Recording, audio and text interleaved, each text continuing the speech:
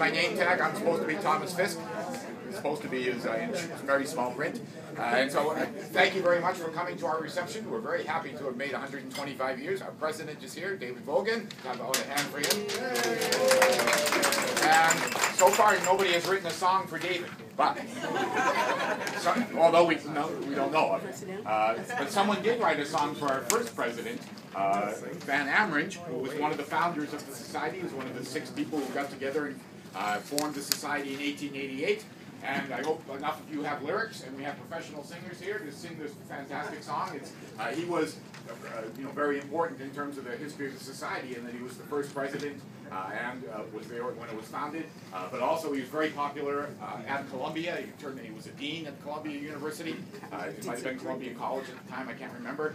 But the students got together and penned, they liked him so much that they penned a song for him that you could actually sing in public, so that means that they did like him. And so Kim Kuda and her group. And Kim, have you ever introduced your group? No, I haven't. This is your chance. This is a portion of my chorus. I'm the artistic director of the Providence Gay Men's Chorus, and this is 6 of them who've given up part of their afternoon to come join us. So we're just here to share.